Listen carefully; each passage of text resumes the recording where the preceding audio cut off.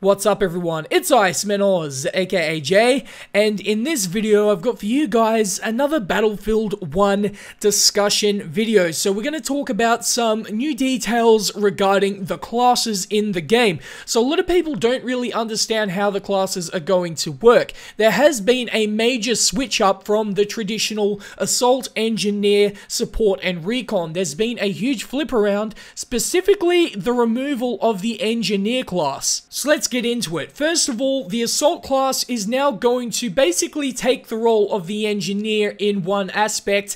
The aspect being that the Assault is especially dominant against the vehicles. You have a lot of different equipment available as the Assault. If you're playing on a very vehicle heavy map, the Assault class is the way to go. In the past couple of Battlefield games, the Assault class has been more along the lines of the traditional medic, where they have the paddles, or the defibrillators as they're actually known by, and they have the med kit. That is no longer the case in the current Assault class. One of the classes that has mainly stayed the same is the Support class.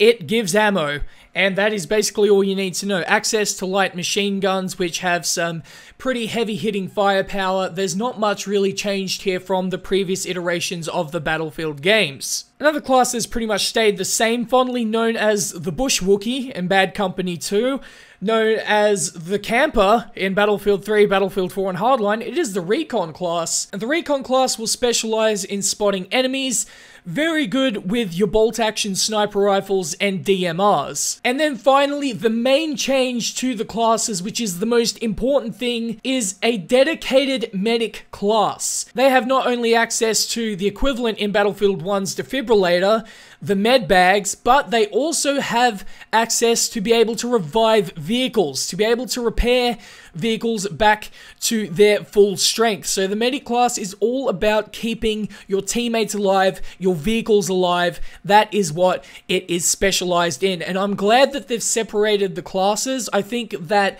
a dedicated medic class is something that will be really cool. I will be using that class all the time. Just knowing me, if you guys know me at all, I have always used the Assault, but the Assault class is basically the Engineer now, so I'm gonna have to switch it up a bit. Let me know in the comments section below what you guys are going to be playing most out of all of these classes. But that's not all. There are actually going to be 2 extra classes in the game. Yes, you heard me right. There is a dedicated Tanker and Pilot class. Instead of, let's say, if you are an Assault and you want to get into a tank, that's no longer really the case. When you select Tanker or the Pilot class, you become the vehicle. The vehicle becomes your primary weapon. The gadgets that you have are specific to the vehicle that you're using, so it becomes a completely separate class. So if you're using the Tanker, you'll have access to the tank shells.